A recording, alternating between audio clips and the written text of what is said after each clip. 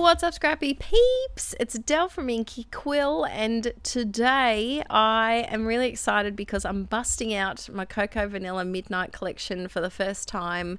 I have been drooling over this collection while it's just been sitting in my craft room, just kind of taunting me that I haven't been able to open the box yet because I've had some other projects to do first, but I can finally dive into it today. I have to admit, this is one of my favourite layouts I've done for a while, and I know I say that often, but this really is one of my favourite layouts that I've done for a while, and it wasn't too tricky to put together either, so I hope you enjoy it. So first up, I've got a little strip of Basil Marshmallow cardstock, and I've got some Jane Davenport watercolours because they were sitting on my desk ready to use, and I am just making some messy background splodgy watercolor goodness, and I'm sticking to a blue patch and an orangey coral patch, and the reason why is because of the colored papers that are in the Midnight collection. So I'm going through and then adding a little bit of extra color on top just to make it a bit interesting. I will be using this piece of cardstock to punch out some shapes in a moment. So off camera, I punched out a heap of stars from that mixed media piece that I just created, as well as some of the other papers from the Midnight collection. And you can see now why I went to the blues and the oranges. Orange is a color that pops really well on blue because they are opposites on the color wheel. And so if you're ever looking for a color to contrast with your photo, if you've got a very blue photo, try an orange background, or the opposite as well. So this is a little photo of Arch and I holding hands in the back of, was it in the back of the taxi? No, in the back when we hired a car. We went away with some friends, and it's not often that I get to sit in the back seat with Arch, and because there were, how many of us were there in this car? I think there were 6 of us. 6 plus, no, 5. 4 adults and a baby. So we were able to sit next to each other, and he just reached over and grabbed my hand, and I had to snap a little photo of that. So I'm using this beautiful dark inky watercolory background, and I absolutely love it. I had a bit of trouble figuring out the matting for this photo because I didn't want to choose anything that would take away from the stars, because I really want them to be the focus, like embellishment of the page. So I ended up getting the 6x8 paper pad and using a navy stripe. And then I went through and I found this wood grain that I really liked, but I didn't know if it was going to work with the stars. I thought the white might be too contrasty with the background, and so in the end I do just go with the navy paper, and then I tried this tissue paper, but I didn't like that either. So in the end I thought, nope, time to stick it down and move on with the rest of the page. So then I stuck it up in the top half, and I really like the look of a diagonal design. Sorry, got a bit tongue-tied there. I really like the look of a diagonal design. I think it's pleasing on the eye, especially with these rectangular compositions as opposed to traditional 12x12 scrapbook pages.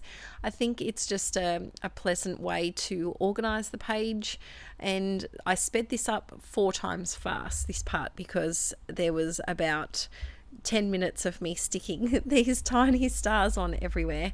So I'm just using my Scotch tacky glue and just sticking them down, trying to mix up the colors a little bit so there's not, try not to have 2 stars of the same type next to each other. So like I said, the other stars are cut out from various other papers in the Midnight collection, and then I also did some gold ones with some gold glitter cardstock from my stash. So I'm just continuing to stick those down, and it took a little while, but I got them all down in the end. And I've sped this next bit up to supersonic speed so that we can move on with the rest of the video.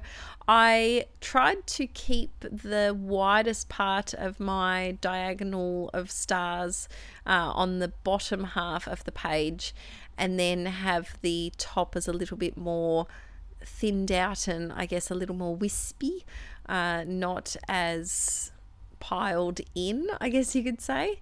And the reason why I went with this design is I made a layout while I was at a scrapbook retreat earlier this year, and I did this same sort of thing with the stars going across the page, and I loved it so much, and it's been a kind of a scrap lift that I've wanted to do of my page for a while.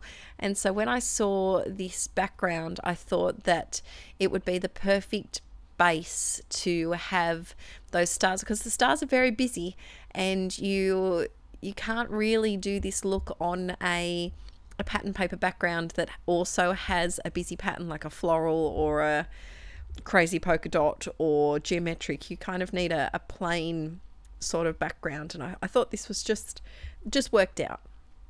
So now I'm going through, I was really excited to see that Zoe released these with this collection. There's just a whole bunch of titles. And so I decided on this one that says You and Me, and I'm just going to stick that down in a moment with my tacky glue. Now, because this layout, it has a lot happening with those stars. It's quite a busy one, and so I didn't feel the need to really do too many embellishments.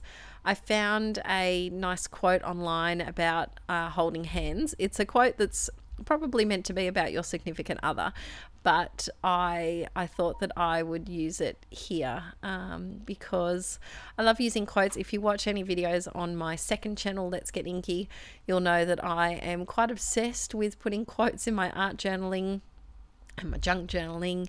And I just think that sometimes when you're either stuck for the words to describe something, or it's maybe a topic that you don't know how to express what you're feeling, sometimes quotes can help you kind of make that easier to say what you want to say without having to think of the words yourself from scratch. I hope those words that came out of my mouth just then made sense, but I think that sometimes quotes can really just sum up how you're feeling about a situation.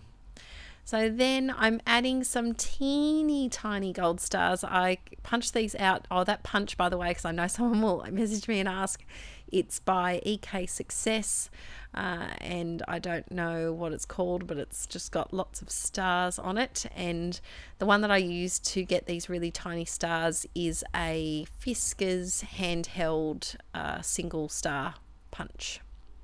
I felt like I just needed a few tiny ones just to make it not look so blocky with the stars. I just needed a bit more variation in size, so I'm just sticking those down.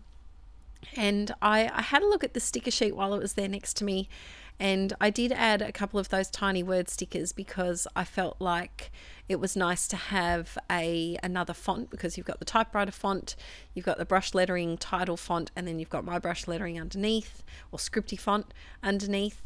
And I didn't feel like it needed any more embellishing. So I hope you enjoyed this video today, peeps. If you'd like to see some more up close photos, you can head over to the Cocoa Vanilla blog.